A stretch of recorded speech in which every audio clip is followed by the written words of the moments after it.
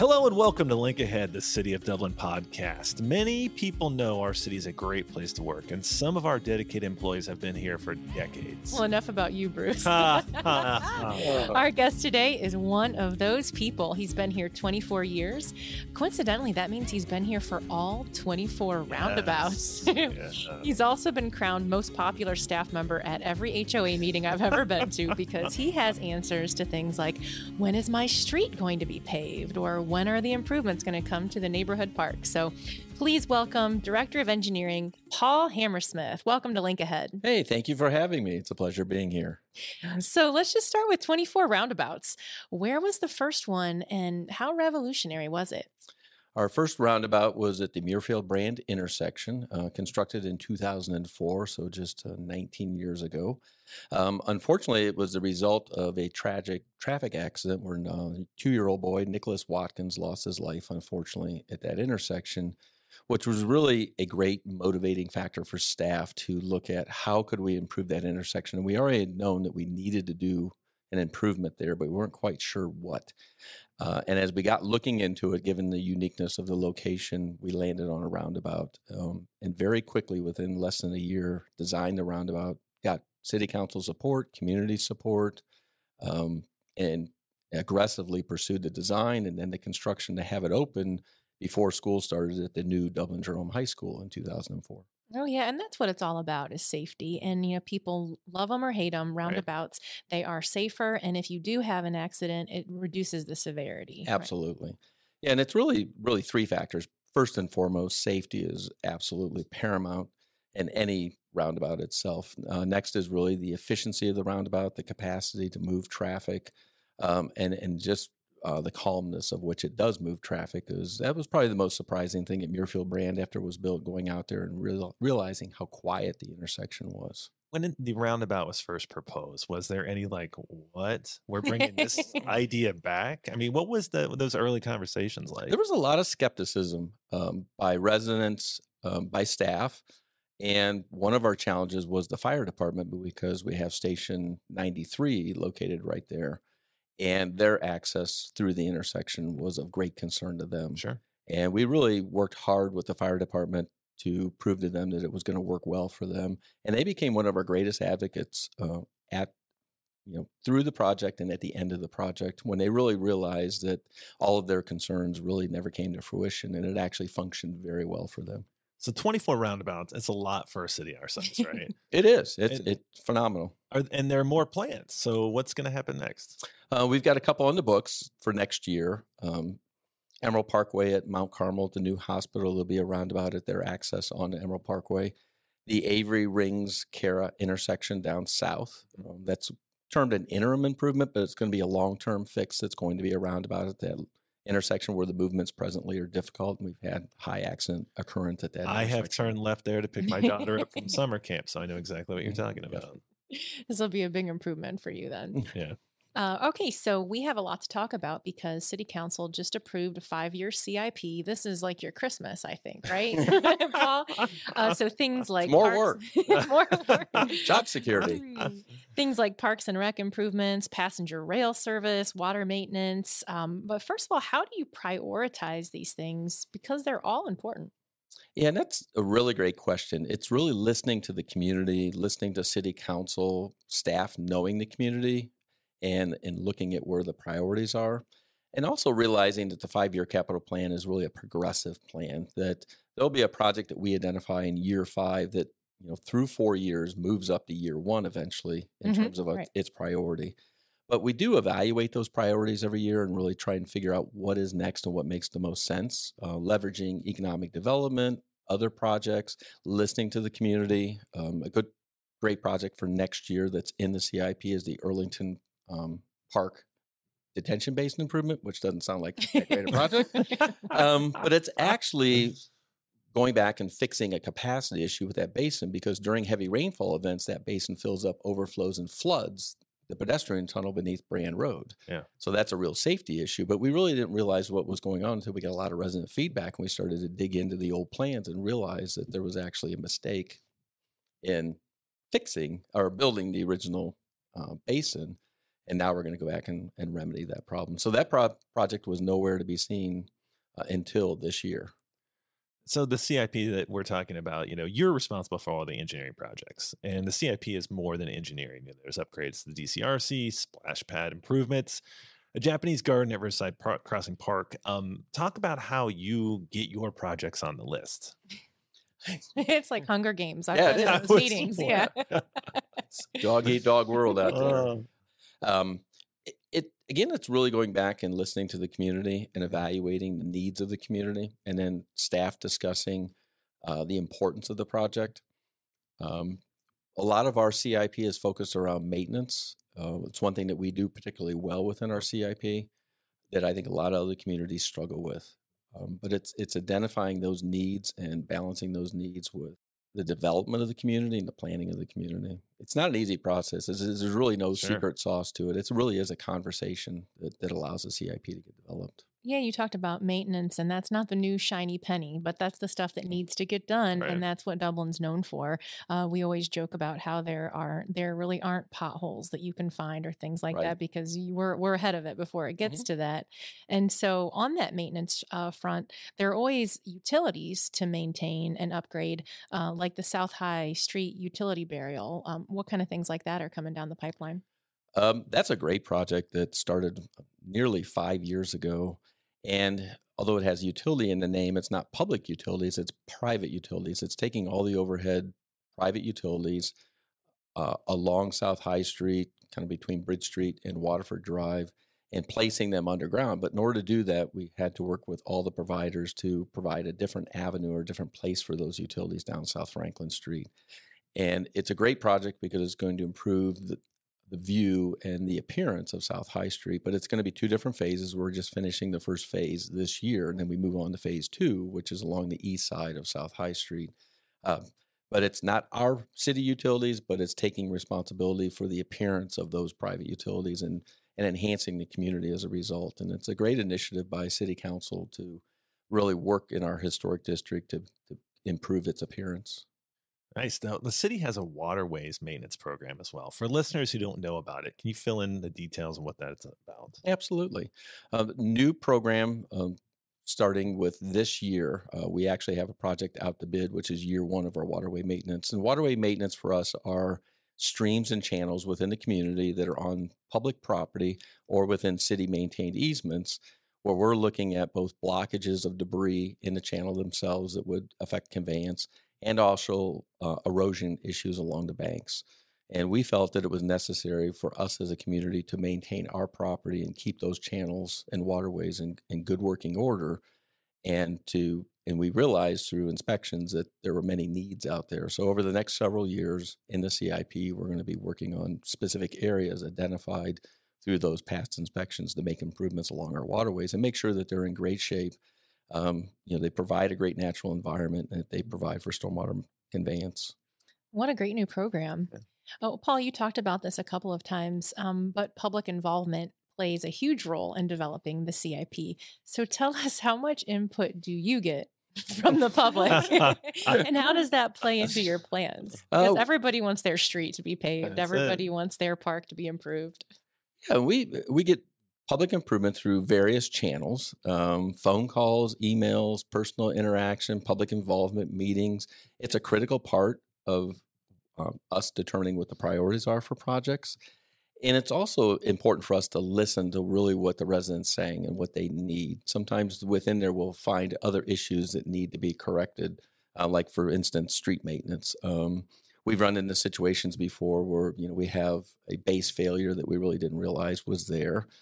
Back to the waterways, we realize that we may have an area of erosion that we didn't know was present. And so when people contact us, I know sometimes they think they're complaining, but they're actually giving us valuable information to be able to make decisions about our capital program and where maintenance needs to be made, where we need to focus on specific improvements.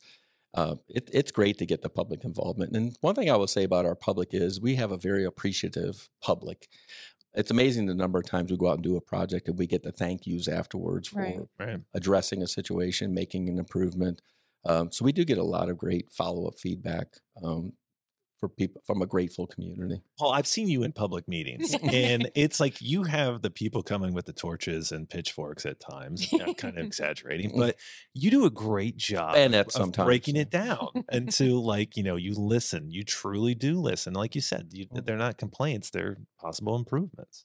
Yeah, and I found that there's a fine line in my career of listening and not being offended by residents, but yet also taking the opportunity to educate residents. And sometimes you have to do that firmly because a lot of times there's misperceptions out there. Their views are based on bad information. And a lot of times when we show them data and they have the opportunity and we can calmly talk to them, it's amazing how many times we can change their minds about things and get them to understand where the real issue is.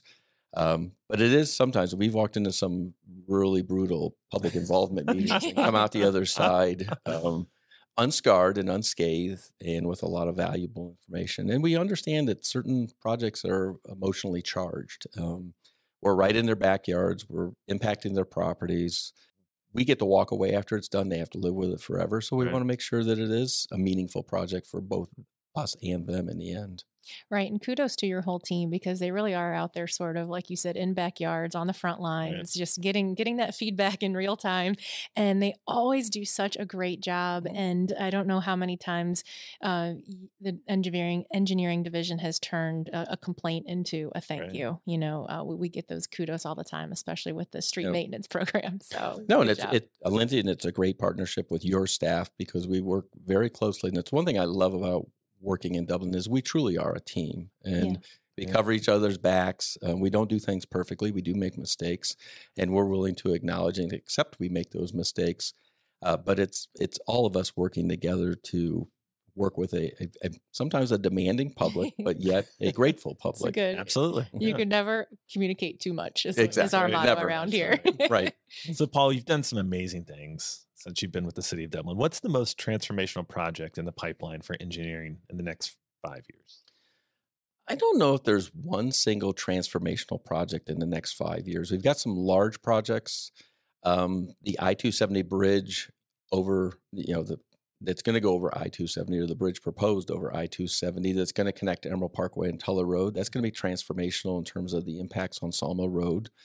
The Eiderman Road relocation up near the Ohio University campus is going to be a great improvement. The roundabout over by Mount Carmel, I think Mount Carmel Hospital just by itself is going to be a great improvement on the east side and really add some new distinction to the east side that I know they've been looking for. And I will say our maintenance, as silly as it sounds, our hallmark in this community is really our maintenance. We're going to spend, upwards of $10 to $15 million a year on maintenance, $7 million alone on street maintenance. And that is really transformational to maintain your infrastructure and keep it in good condition, because it's one thing to keep building and building and building new infrastructure, but you also have to continually maintain it and make sure it's not only functioning, but it also has a good appearance to the community. So Paul, how has the job of city engineer changed over the years? Changed in many ways. I will say it's more about communication and working with residents. It's one thing to be able to do the engineering. It's funny though, because I don't know when I quit thinking of myself as an engineer and thought more of myself as a conflict mitigator, personal coach, counselor, you name it. But unfortunately, I know engineering, but I don't get to do a lot of engineering. But I will say that the greatest thing here for me personally is of public service. I really enjoy the public service aspect. And I think, Bruce, you would agree, and Lindsay, totally agree. If you're not all in on public service, you're not going to like this sort of career because it is truly a commitment, and it's not going to be one of recognition. It really is of a desire to provide meaningful service to a group of people, residents, community, agency, you name it. And we get the privilege of doing that every day. But and Dana McDaniel used to say this all the time, that local government, you really get to make a difference. And that's why, I've been with the city for 20 some years. So have you. We make a difference. You get to touch a public every day.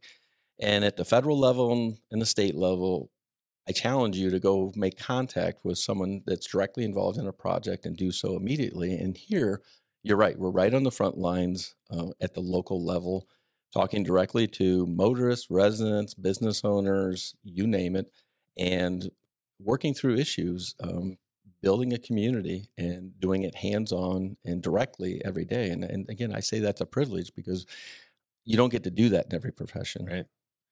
There was, speaking of engineering, there was some national job data out last week saying two of the hottest job fields involve studying math and engineering, and we certainly know both of those are connected. So, first of all, does that surprise you, Paul?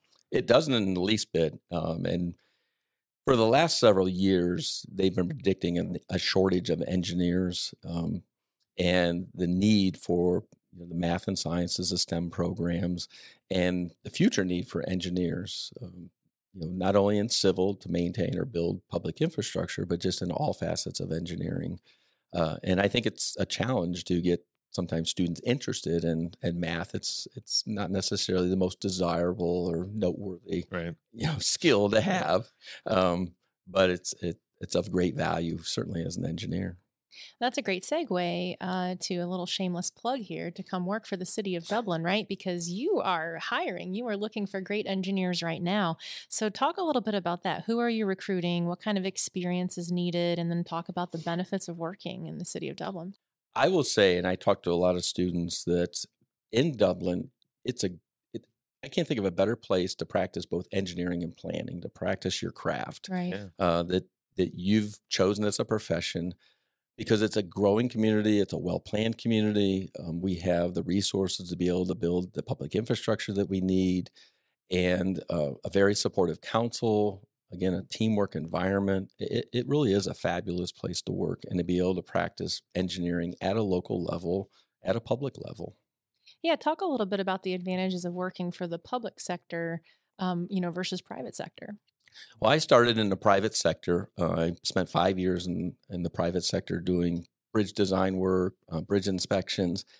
And the one thing that brought me back to the public sector, because I actually started out of high school working for a county engineer on a survey crew, was really having that personal public interaction with residents and feeling like you made an impact in their daily lives. And when I was designing bridges, it's not that I wasn't doing that, but I didn't feel like I had the complete picture, that I wasn't going from a need to a design to constructing to really solving a problem. I was just one piece of it, and I really wanted kind of the whole part of that. And that's what really sent me to the city of Delaware as a city engineer, and then onward from there to the city of Dublin. And I've been very blessed with the opportunity to be able to practice my craft and be in the public sector. Nothing against the private sector. We have great design consultants that we rely on for all of our projects. But for me personally, I like the public interaction and the ability to serve a community. Wow, that was really a profound answer. That's awesome. I want to come work in engineering. Yeah, can we go over there? We can moonlight They over said they would take me. I'm sure you could design a bridge once. But seriously, Paul, if a young person comes up to you and says, "Hey, I'm thinking about engineering," what are you saying to them?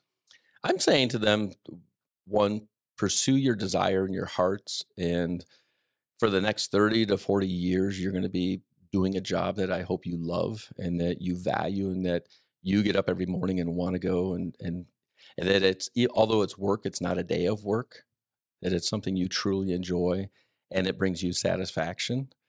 That's what I would tell them to pursue, and go where your heart is. And, if that's an engineer, if that's a planner, if that's working on the back of a refuse truck every day, Right. if that's where your heart is and your desire and you get satisfaction out of it, we need all professions in our communities. That's absolutely right. So dublinohiousa.gov/careers. If you want to come work with Paul Hammersmith and Bruce and myself. I do. I want to sign up right now after this podcast. All right, Paul, we like to wrap each episode with some fun, rapid fire with our guests. So let's jump into it, Bruce.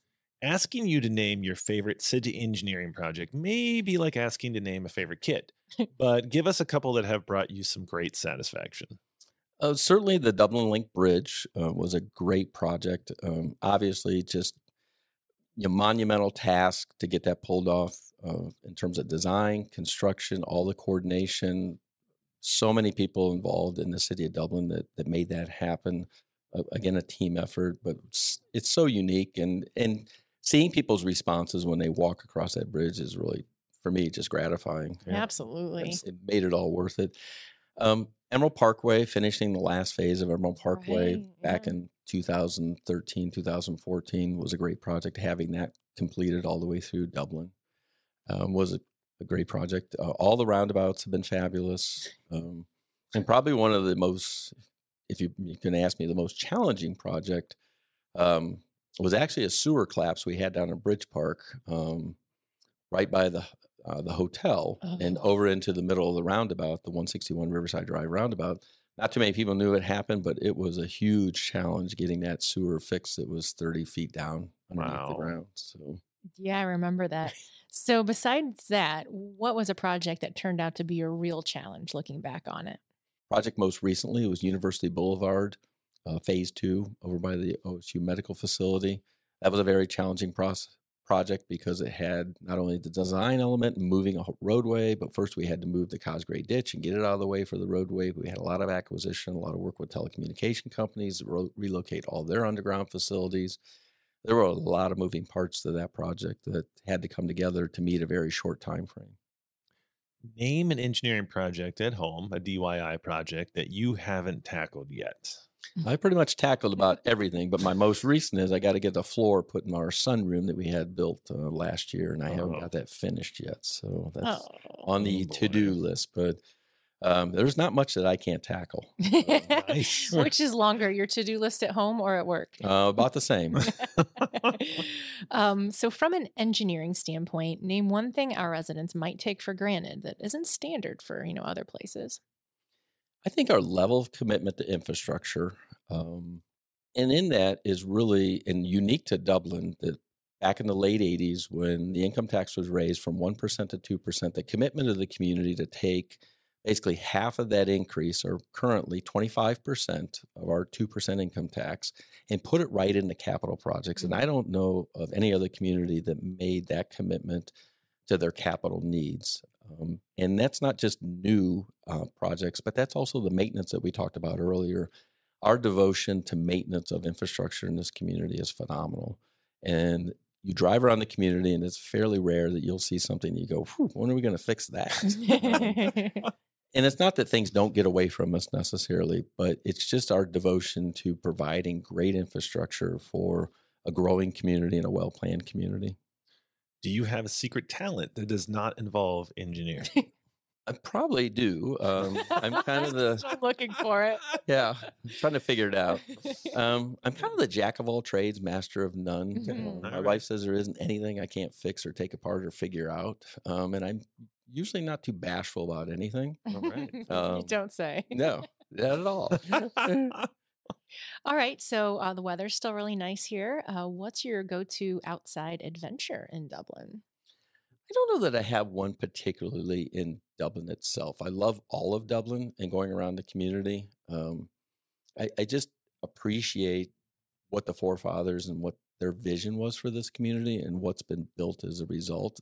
I really do love all places in Dublin. I think the place that probably amazes me the most when I walk through it is Bridge Park.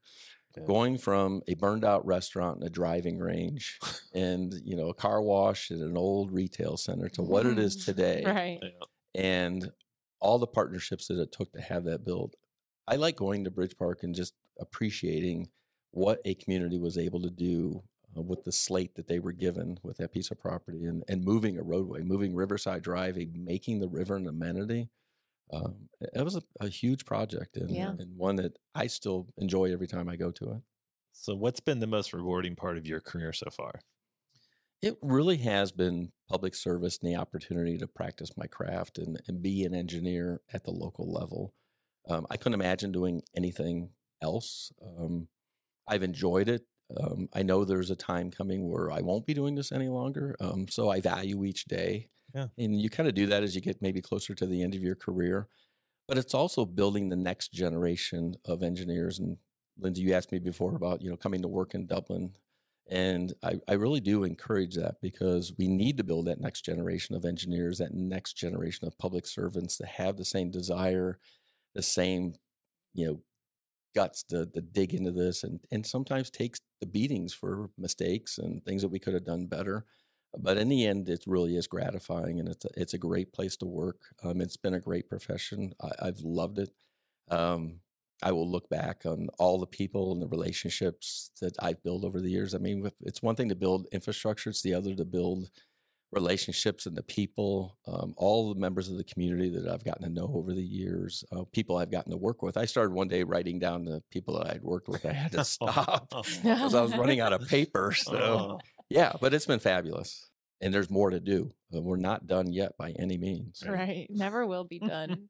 But lastly, Paul, when our podcast producer, Scott Light over there, was doing his research for this podcast, he checked out LinkedIn and he says, you have a profile, but no picture, no information, and you have yet to post one thing. So the question is, what's up with that? What's LinkedIn? No, just kidding. Oh, Paul. I'm surprised there's that much on there. There's that much. All right, Paul, I am making you a promise. We're going to fix this. Thanks. Because you want to reach that next group of Right. engineers. I've got to beef up your LinkedIn file.